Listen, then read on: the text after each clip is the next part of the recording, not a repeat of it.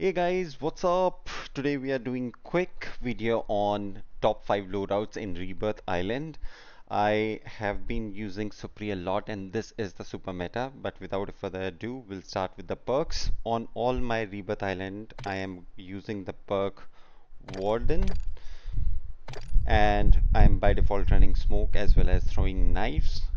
On the very first loadout, here we go. Superi build. Superi is supreme, guys. Without further ado, muzzle Zend 35 compensator, edge BW 4 handstop, 40 round magazine, 4.5 high crane, and rescue 9. This is my all-time go-to build and kills like anything. On to our other long range gun, we are using Kar 98. If you are good with shot, you can also get headshots in close range. The quick snipes are amazing. It feels good in hand, always on target. There is good aim assist. This is the loadout I'm using for build number 1. Moving on to loadout number 2, we are using none other than KATT AMR. KATT AMR is amazing when it comes to long range, very precise. This is the entire gunsmith that I was using. Please note I am using laser on this one because this is for Rebirth Island. Otherwise I would have used stock, and most probably I'll use tactical stock pad, which helps in aim downside.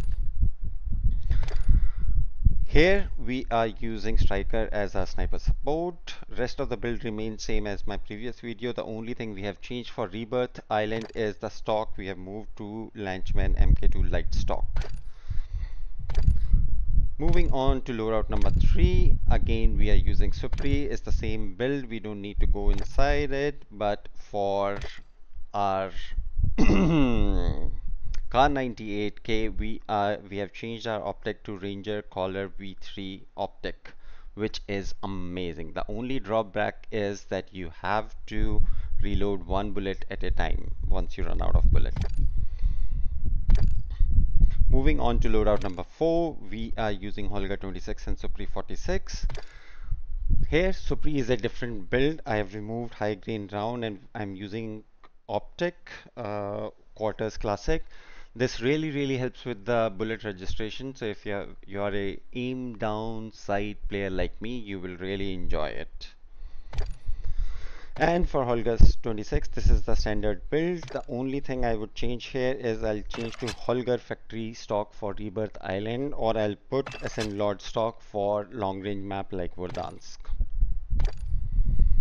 And last but not the least, Superi is the same build like previous one. We don't need to go in depth, but we are using Kastov 545, and here is the build that I'm using: VT7 Spitfires, IGK 30 406 barrel, under barrel Bruin heavy support, 60 round magazine, and Choreo Eagle Eye. You can swap Choreo Eagle Eye for glassless optic depending on how your device allows you to see the enemies and what your FOV is. If you enjoyed any of these builds, please let me know in the comment, and please like so that I can create more of those videos and make more of those loadouts available to you. Thank you. HUQUM out.